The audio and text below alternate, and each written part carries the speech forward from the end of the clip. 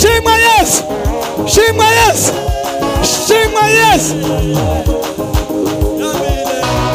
Shima yes. Shima yes.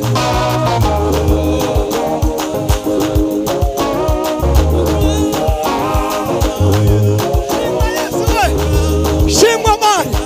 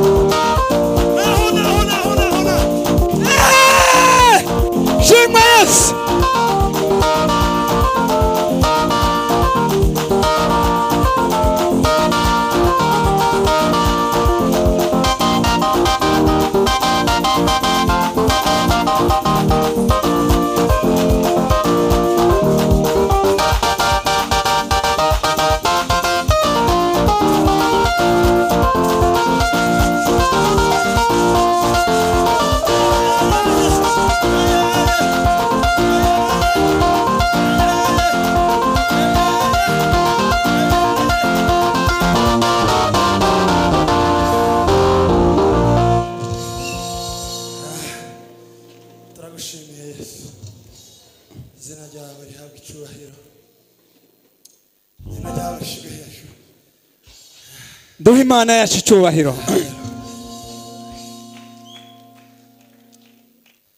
Haleluya, Haleluya, haleluya.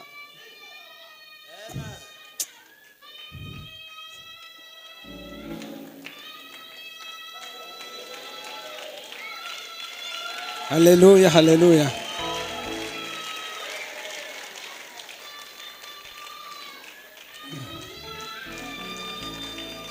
Haleluya, haleluya. Tugiye kumva ijambo ry'Imana ariko rubyiruko tuza twirinda hano hantu kabisa. Ntabwo ari siporo isanzwe, ushobora kuhakomerekera mu buryo bw'irindane, uzuza wabitekerejeho kabisa. Aha harubahwa cyane, hariho amavuta yo kwisa, hariho amavuta yo kuzamura, tuza tubyirinda. Nabyumvishije, tugiye gusubira mu gahoro, ariko mureke tuve hano twameshe imyenda yacu muri ayo maraso, tuyatahane. Hari icyo ahindura ku buzima bwacu. Hahandi wari ugeze, hanyuma twakira ijambo ry'Imana. Yego, yego, yego, yego.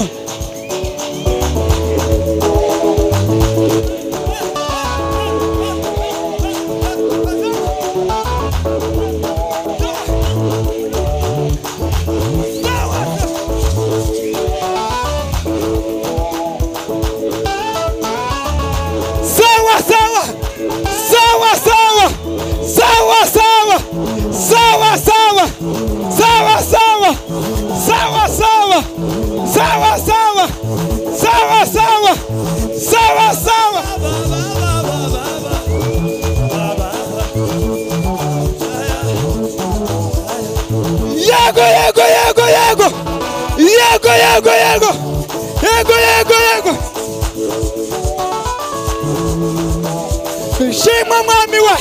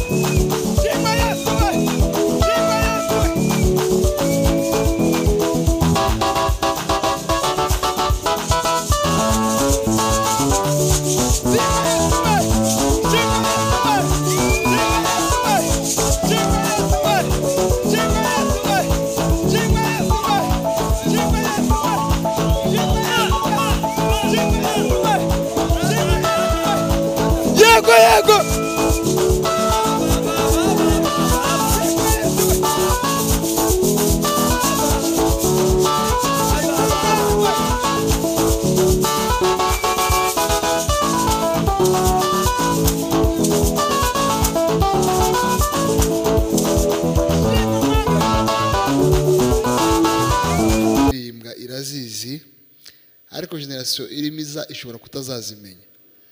Kandi izindi ndirimbo muzamubona ziri mu gitabo cyo gushimisha no mu gitabo cy'agakiza nazo zaririmbwe nk'izi mwaririmbye. Abantu bamenya yuko kuziririmba mu kinyejana kimwe zikibagirana mu kindi bitabarisho. Baricara bakora compilation yazo, barazandika, zishyirwa mu bitabo, abantu bakazirimba mu materaniro. Nimo ndatekereza mbivuze bukeya ariko mubyumve cyane.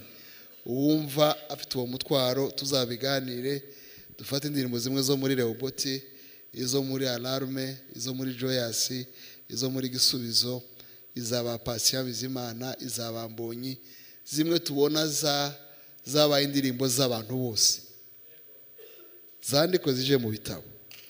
Sibzora tujye tuvuga ngo turirimbe mu ndirimbo ya 5 uhita umenya ngo ni ku musaraba.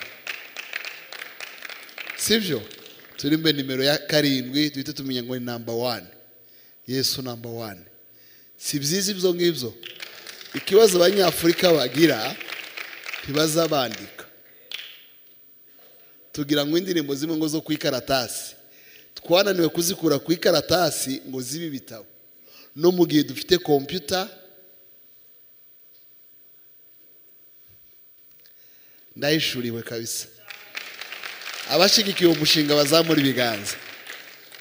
So kwandika ibyo biragoye. Icyo muzamfasha ni kimwe, muzambwirira umucuranzi niba musabwa byumva arabyumva muri langaje ngiye kubivugamo ushobora kumenya kubiha amanote muzarebe zandimo zo gushimisha zigira utuntu tw'amanote tuba imbere ku buryo n'utayizi yamenya n'utayiririmbiramo siko bimeze niba ari lyric simbizi ariko hari uburyo babushushanya bukandikwa izo mushobora gukora biriya abantu bazikora zikandikwa kandi bisaba ibintu byinshi si umuntu gusa ubitypinga sibyo hanyuma tukayipublishinga nk'ibitabo ukaza ukigura nk'uko tuzatugura biriya bindi so dufite amahirwe yo kubana na Tony Nicholas from Arkansas ni inshuti yacu.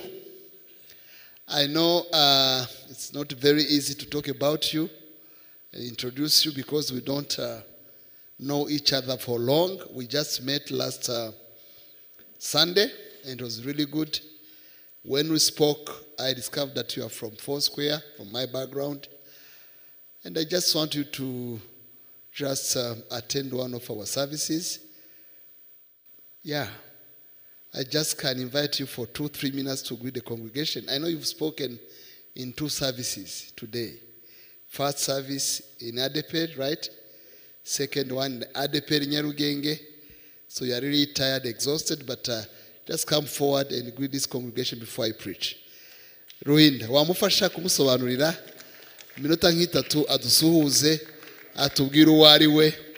Then we will invite you someday with your teams to come and to minister to us. Thank you, brother. Thank you. Good evening, Foursquare Church of Rwanda. It is such a joy and a privilege to be with you this evening. This is my 5th time in Rwanda. As Dr. Fidel mentioned to you, we met a week ago. I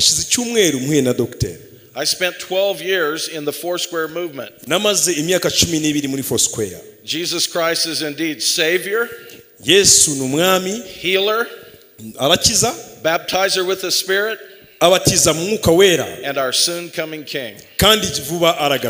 Hallelujah. Hallelujah. We are here in Rwanda as a team serving leaders. He doesn't know very much about me. But for the last 35 years, I have been traveling to the nations equipping leaders to plant churches and to reach their nations. And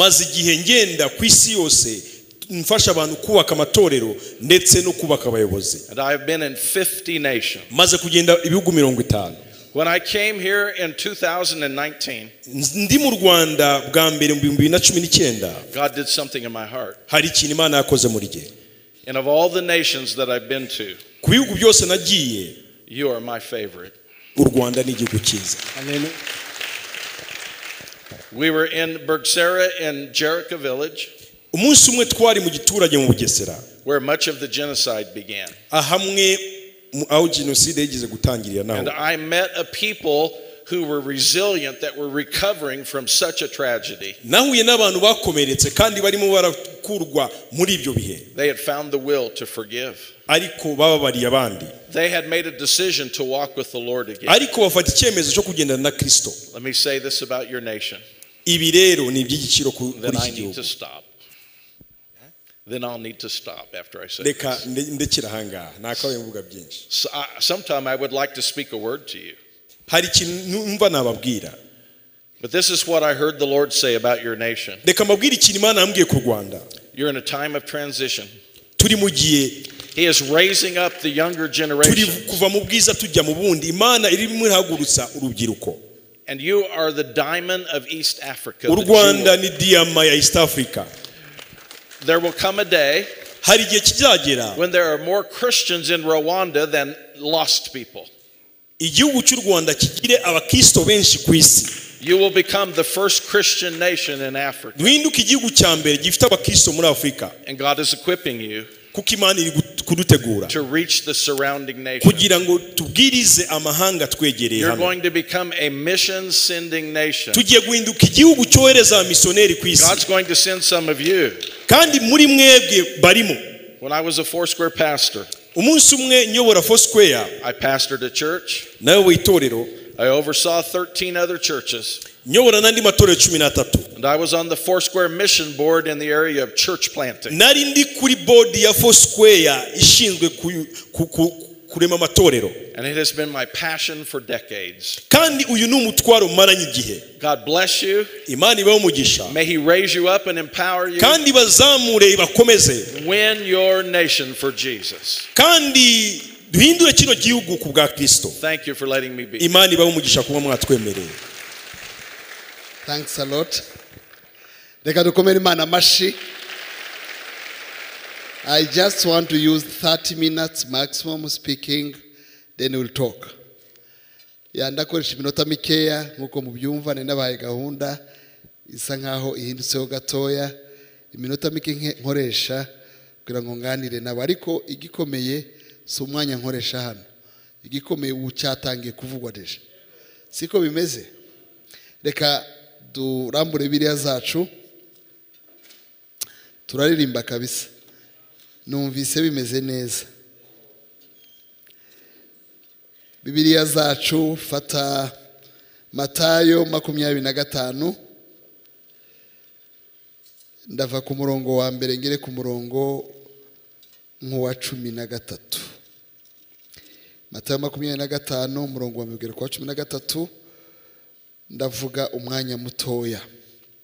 Ico gihe ubwami bwo mu ijuru buzagereranywa n'abakobwa 10 bajyanye amatabaza yabo bajya gusanganira umukwe.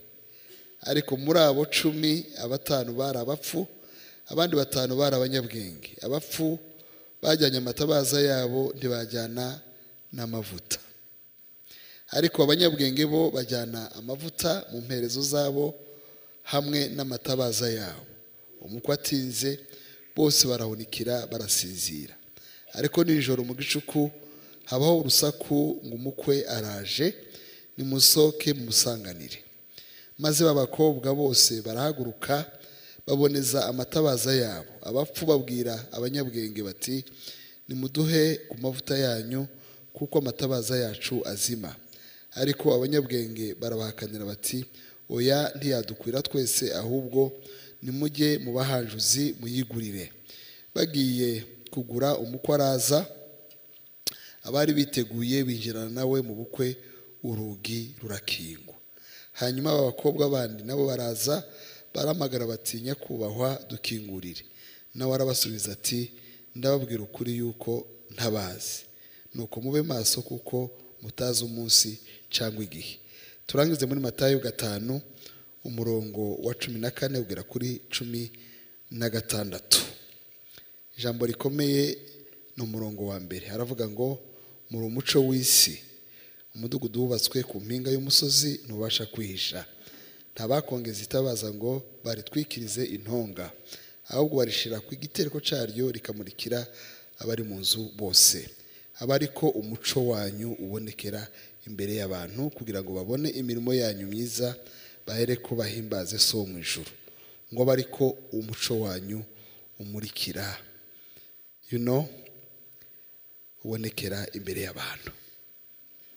Ubundi mfite inyigisho zigoye muri iyi minsi kandi nagerageje gusa nkaho nzigijeyo nkazisubika ariko bikanga.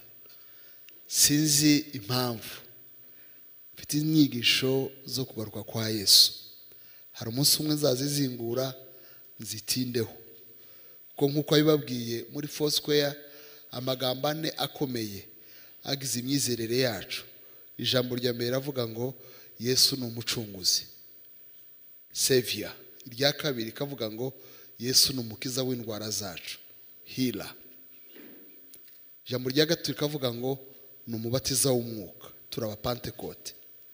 Ijambo rya kane kavuga ngo ni umwami ugiye kuza kwima ingoma ihoraho.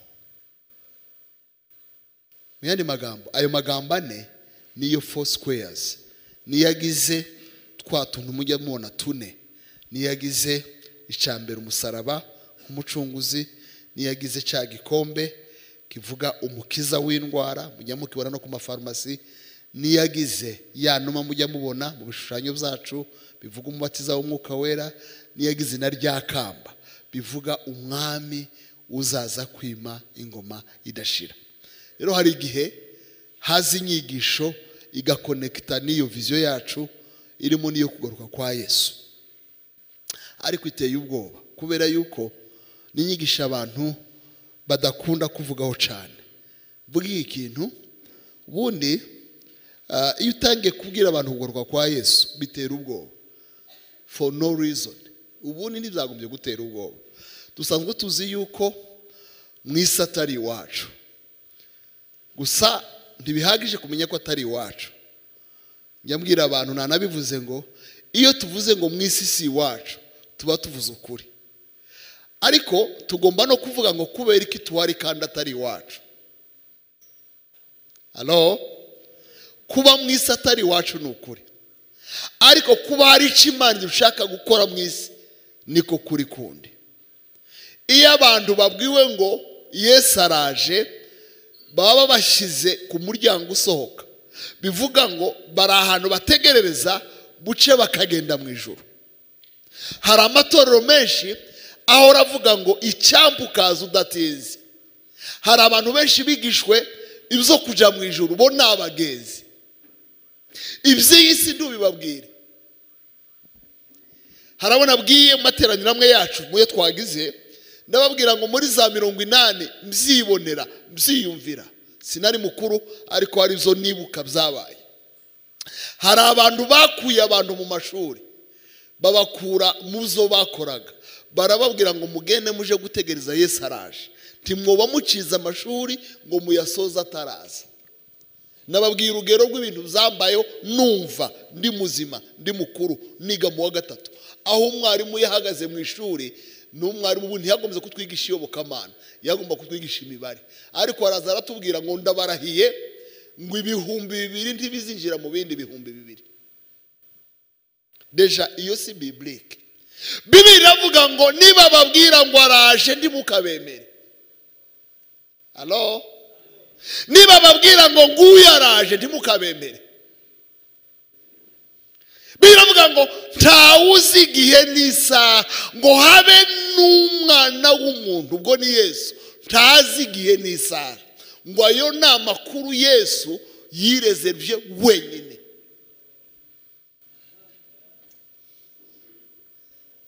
Mube maso ko ntawuzi igihe azazira.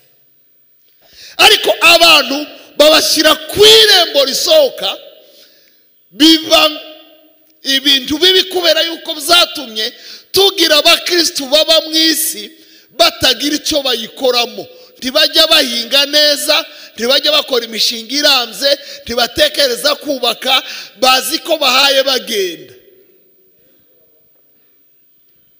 Bene abakristo n'abana babi kuko kandi baye bagenda.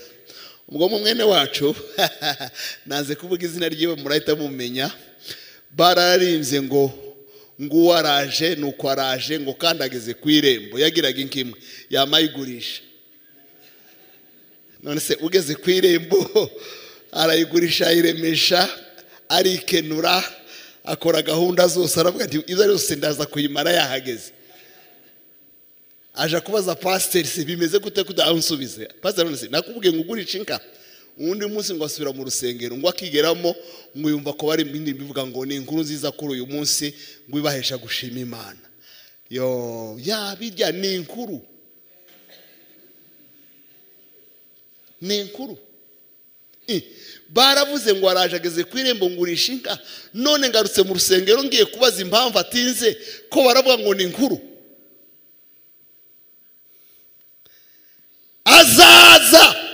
Azaza Yesu ni inkuru y'ukuri, azaza kujyana itorero.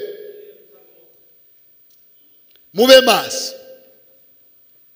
Ariko nibabwira ngo ageza ntimuzabemerere.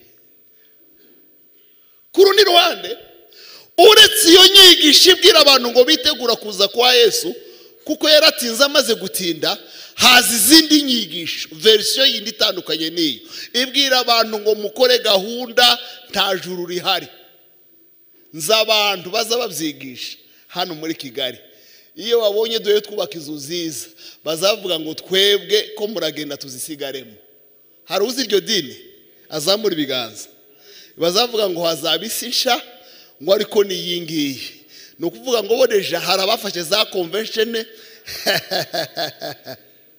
hari abazabona uhawe usize ikibanza akavuga ngo yubake gusa nibamara bagende tuzisigaremo ni ukuvuga ngo nanone ni abantu babwira abantu ngo mukore gahunda zo mu isi ibyo mu ijuru mubyibagirwe abo nabo bararangaza abantu inyigisho ya prosperity ibwira abantu ngo mugiye Amerika mubonye amaviza njya mbwira abantu nta kindi kinyejana cabwirije viza kiki turimo ibindi binyejana byose ntibyabwirije viza ntibzabwirije amazu ntibzabwirije amamodoka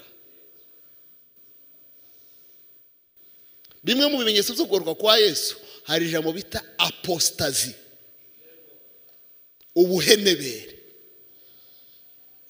aho abantu batazongera kwigisha ijambo abantu bazaba mu byizerwa bakarema inyigisho bavuga bakazana abigisha babo bakazana abanyarwenya bakazanya nabo bantu bagiye kuza aribo bazajya bavuga abo bantu nibavuga abantu bose kuko stress zarateye nta muntu uzashaka guseka iyo uzanye umuntu w'umunyarwenya abantu bose baratura abantu bose bagatuza bakumva kuko afite inyigisho bashaka kumva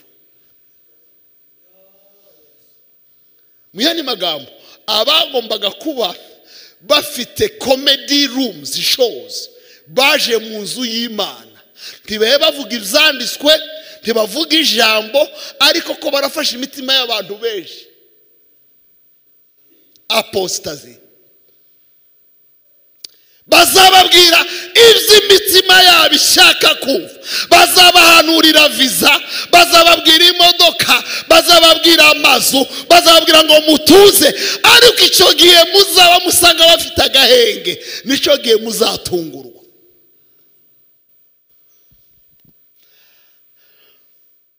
narivuze ngo inyigisho z'uruhande rumwe zibwira abantu ngo araje ntimugire icyo mukora iz'urundi ruhande zibwira abantu ngo mukore gahunda zanyu ntahaya zaratinze ndetse bamwe basigaye bavuga muri iyi minsi ngo imperuka ngo yatangiye ngo umunsi Yesu avuga ngo aragiye ni ngo kuvuga ngo ayo makuru aratinze ntabacira ishati mugani w'abakongomani Yesu ahimbazwe hari abantu ubu ngubu bavuga ngo iyo uvuze ibyo kugaruka kwa Yesu udushyira muri insecurity hari uwambwira ngo ariko waretse akadosiye kanje kakabanza kakihuta ngasanga umusayirizi muri Amerika kuravuga nkumva mfite ubwoba ubu ndibyoba ntaramusanga undi ahubwo ariko ko mwashatse ko mwabyaye mwabanze mukareka izo nkuru natwe tugashaka Yesu arimo avuga amakuru arimo nk'uko byabaye mu gihe cya Nowa barashakaga bararyaga barahingaga bakeza bakoraga gahunda zose nta gahunda n'imwe itarakorwaga mu gihe cya Nowa Yesu ndazaza twabanje zituma abantu bamwe baba abakristo batagira icyo bakora bari mu rugendo zigatuma abandi nanone badatekereza ijuru kubera yuko badamaraye ko ari ikintu gitangaje niki niba hari igihe twagombye kwitegura kugaruka kwa Yesu no banka amakuru makeya njewe maze iminsi ngurikirana mu bimenyetso Yesu yavuze muri Matayo 24 mbere ya cacanditse twavuze ateye ubwoba kambaheze nka bitatu gusa umunsi umwe nzabizingura icambere muzumva intambara n'amakuru y'intambara muzumva intambara n'impuha z'intambara babwira iki kintu nta kindi kinyejana ibi bintu zashoboraga kubaho uretse cyacu bisobanure mfite abantu bize amateka bize za kaminuza babyumva cyane buriya abantu babaye mu Rwanda muri za 65 cyangwa 70 kubabwira ngo intambara ya Scrum ntayo bazi, kandi Scrum hafi gufata Bukavu ntayo bamenye. Ntibigeze bamenya izo ntambara n'impuhwa z'intambara. Intambara zo nyine tuzi nizijya twize mu mateka, ni Revolution Française, ni intambara z'Abaroma, ni z'aba Hitler, ni z'aba Charles de Gaulle n'ibindi, na makonkete yo muri Europe nizo muri Amerika n'ahandi, kuko twabyize muri histoire. Nta kindi kinyejana cyakisedaga amakuru. Bivuga ngo ayo makuru yamenyekanaga gusa zarabaye, zaranditswe mu bitabo, tukazabisoma nyuma, bamara kubishyira muri curriculum, uwagiye mu ishuri akabyumva, abandi ntibabimenyaga. Bivuga ngo iki kimenyetso Yesu akivuga muri biriya binyejana byose byabanjije nticyashobokaga, ariko mu kinyejana cyacu uzi ko turimo kumenya amakuru yabaye mu Bushinwa kuruta abahari. Alo, tuzamura ibiganza dukomere Imana yacu amashi. Uri mu kuba wicaye kimirongo ukazubwira abantu amakuru yabaye mu Minembwe, ndetse wayababwira bari mu Minembwe bakavuga ngo yantayabaye, ukabwira ngo kurikirana neza, yakurikira akavuga ngo niko bimeze. Wayamenye uri hano, wayabwiye n'uri muri Amerika.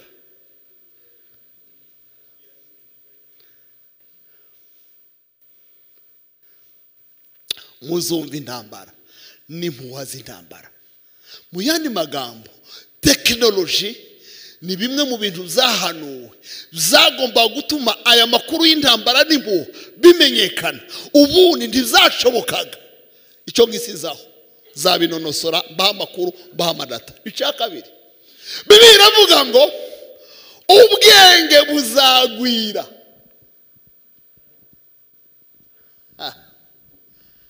Ubwenge buziyongera. Nta kindi kinyejana mu binyejana zabayeho cyagize ubwenge nk'ubwo dufite, kandi bwiyakiserera nk'ubwo dufite. Mwari muzi ko umuntu ari mu kubagwa ari hano akabagwa n'abantu bari mu Buhinde? Telemedicine murayizi? Mu bintu bikomeye birimo biba, birimo birevolution isi yose, hari icyo bita ngo ni artificial intelligence. Sinzi uburyo mbisobanura. Ni machine na technology zigana human behaviors, zigira behaviors nk'abantu, zifite n'imitekerereze zitekereza. Kambaye ingero kugira ngo mubijomve.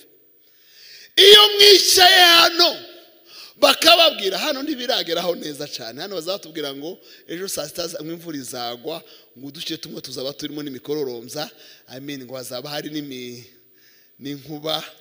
Sibyo siko bazavuga hano. Saa sita zagera hakavuga izuba riva rikamena imbwa agahanga. Iyo mbwa ni iyihe? Ndimuyimbaze.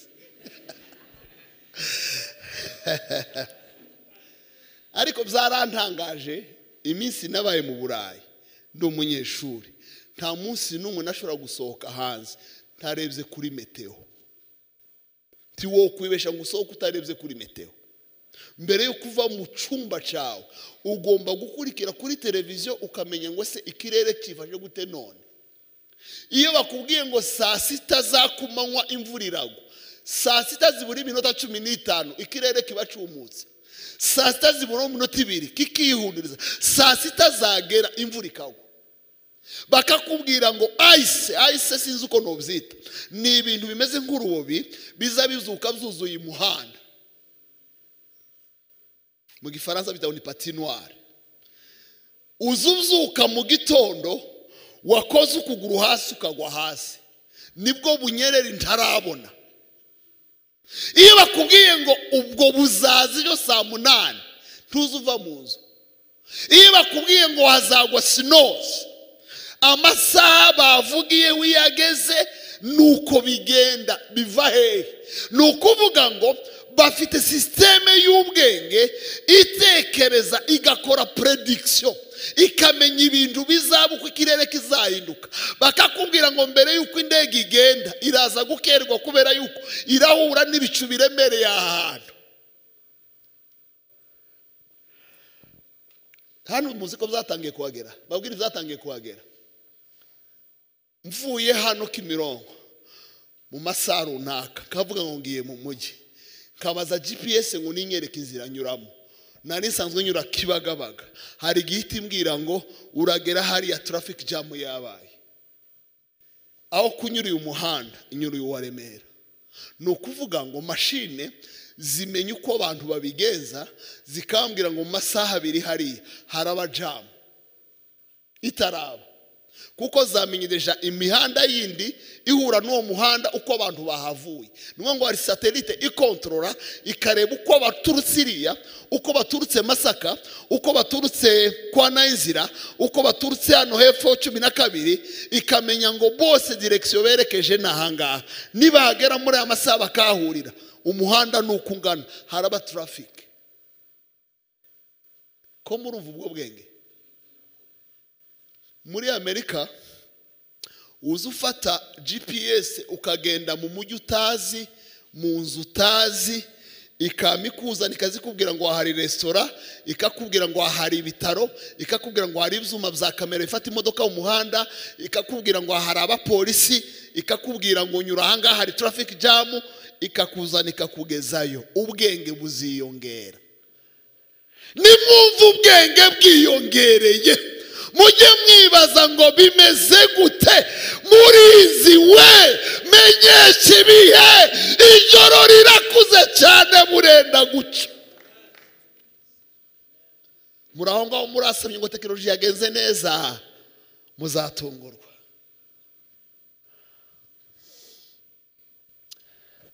Tuzamure Yesu ibiganza, dukomere Yesu amashyi menshi cyane. Ubwenge buziyongera. Mvuga iki? Hari ibintu navuga. Iyo mwumva ngo hari indege zigenda zitagira abapilote, iyo mwumva ngo hari imodoka ziguruka, ubu imodoka ziguruka ni nyinshi mu Burayi. Navuye hano ngiye Dubai, ngiye mu nama, sinzi uko byagenze. Icyo gihe sanga umwanya nagomba kwicaraho wafashwe, imyanya yose yuzuye, baranyapgradinga muri Rwanda yabashyira muri business class. Mpageze nicarana n'umuntu w'umuherwe w'umutanzania, ariko bari bava za Zanzibar, ni nk'abantu bo n'ubundi b'Abarabu. Turaganira tugirana urugwiro rwinshi, ambaza amakuru menshi, ambwira ibintu akora hano mu Rwanda no muri Tanzania n'ahandi na Dubai, ambaza hoteli ngiyeho ndayimubwira. Arambwira ngo ntufate imodoka, ngewe ndakujyana kugeze kuri hoteli yawe. Fine. Tugeze ku kibuga Dubai, imodoka yaje kumutega. Nibwo bwa mbere niciye muri iyo modoka, sinobe nuko nyivuga. Iteye ikintu, iteye ukundu, iteye ukundu. Ni ukuvuga ngo wicara ku ntebe gutya, mwaje kuganira yonyine ikihinduriza, ukaganira nawe gahinduka salo, byagera ahantu ushaka kwigorora ikarambuka, byagera ahantu ushaka kwidekora ikadekora. Gusa ntiyigeze ayikoresha iyo function, kubera ko twanyuze mu muhanda utarimo ambuteyage. Arambwira ngo iyi modoka ubona ntizijemo essence, ntizijemo mazutu, ndayiconnecta gusa ni ka bateri, kujya tujye ducaginga telefone, niko bimeze. Ambwira fonctionnalities, ndamubwira reka kuzivuga kuko ni imwe mu marimuzine nabonye nziza. Namwe ngo igura ngahe? Miliyoni y'amadolari.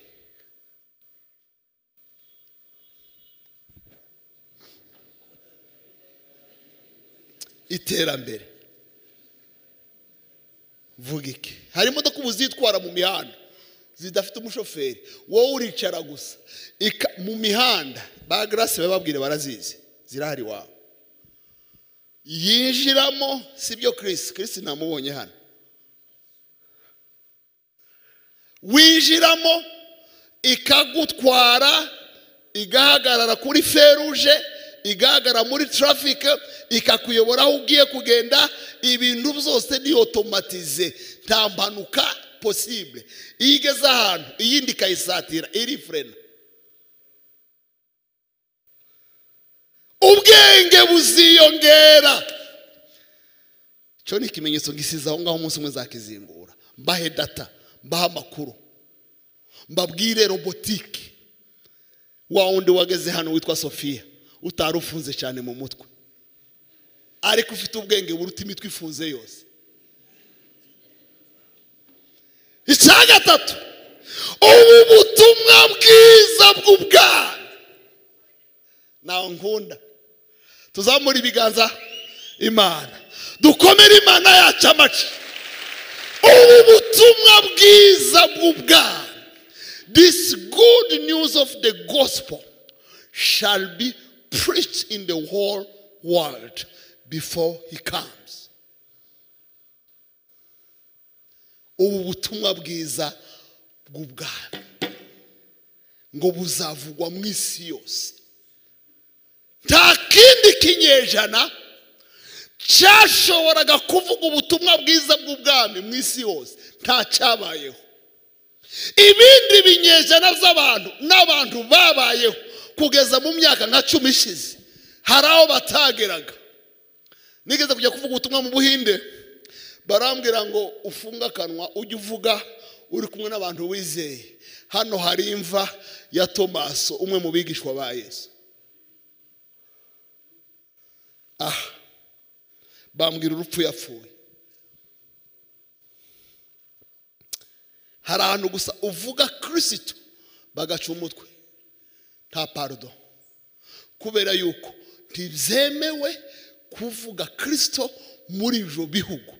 Muri iki cyumweru nibwo nasomaga amakuru avuga ngo muri Isiraheli naho niko ngo byabaye.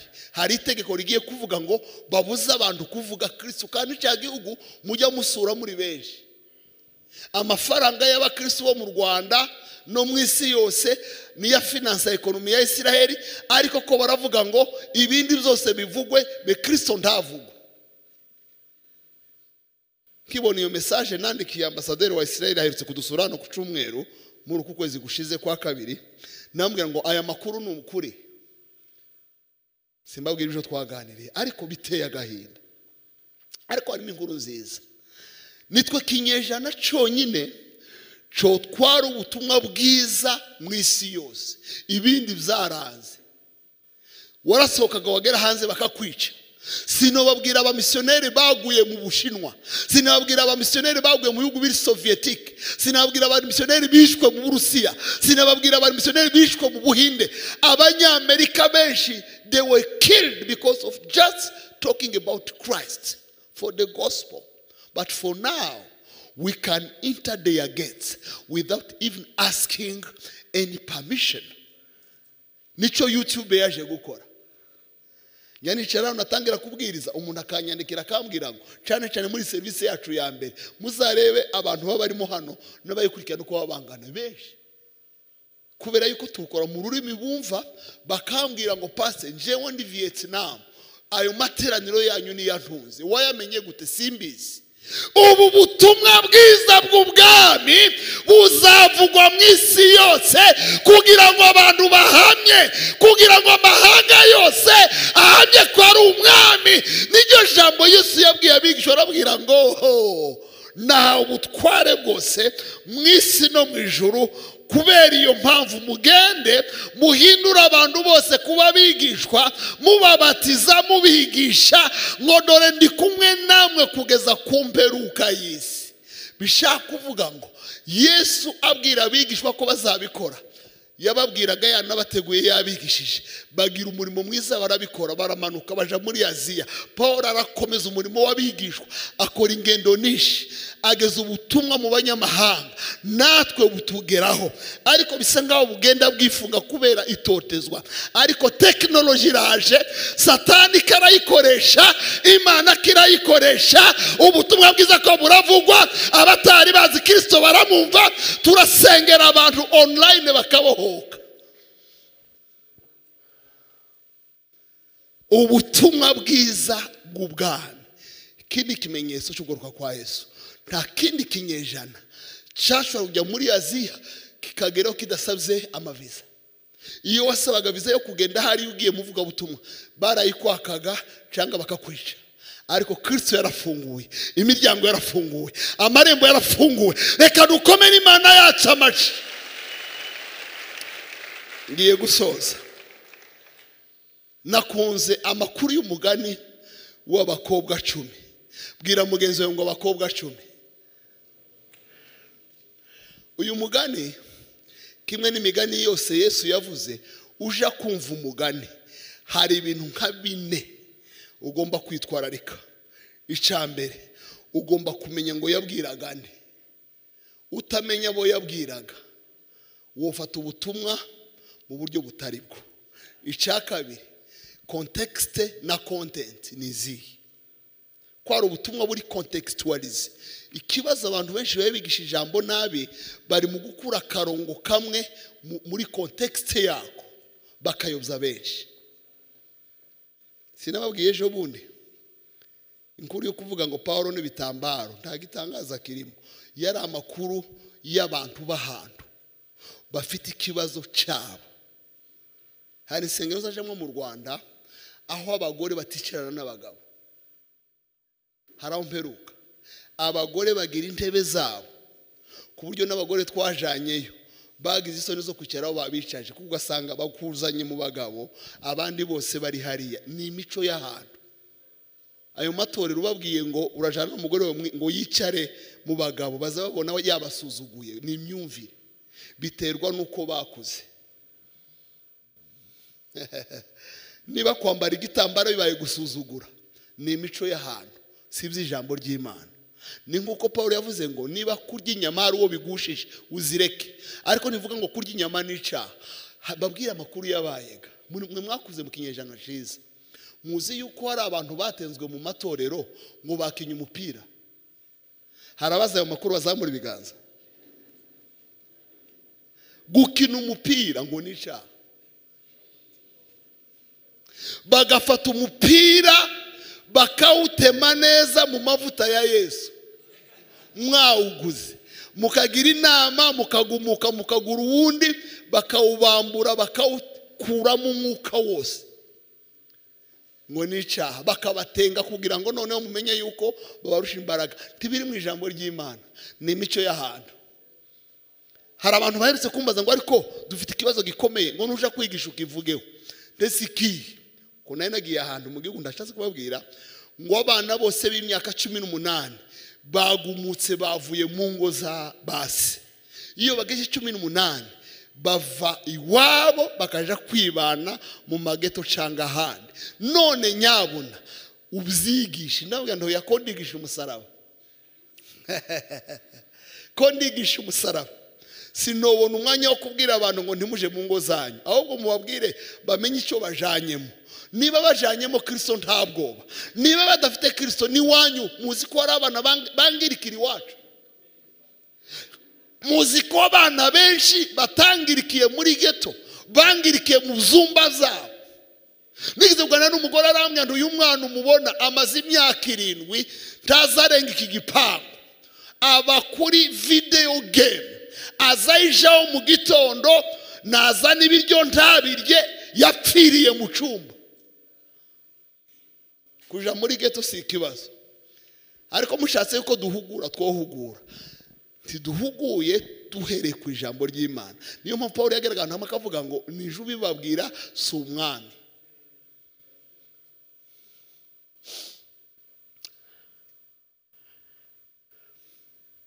Si umwami.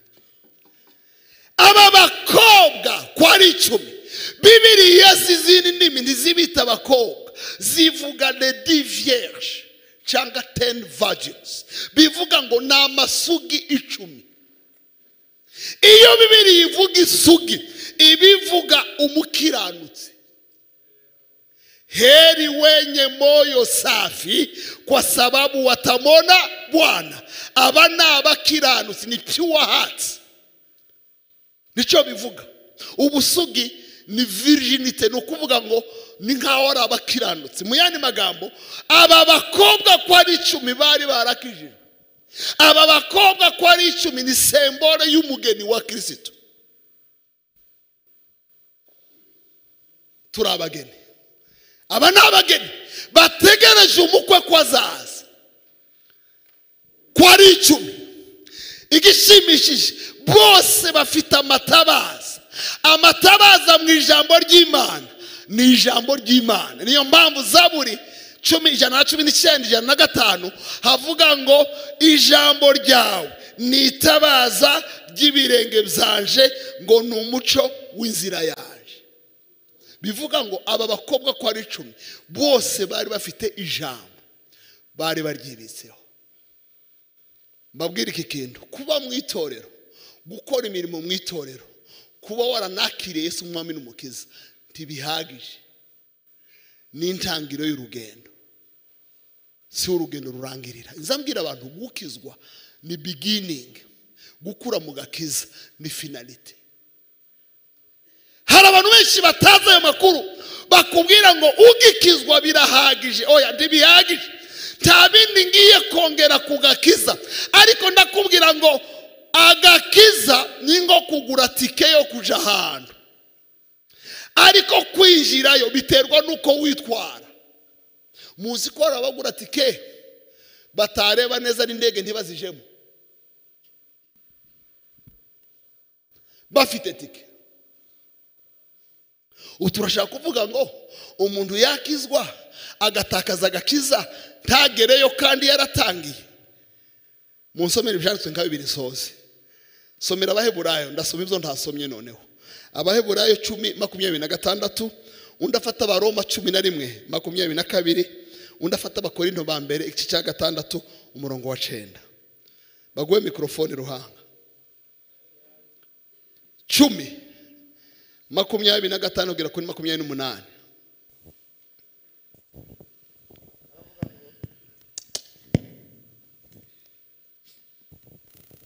10:26 tugeza kuri 28. Haravuga ngo niba dukora ibyaha nkana, tumaze kumenya ukuri, nyuma yo kumenya ukuri ntiyabasigaye igitambo nta kindi gitambo cy'ibyaha gihari keretse gutegerezanya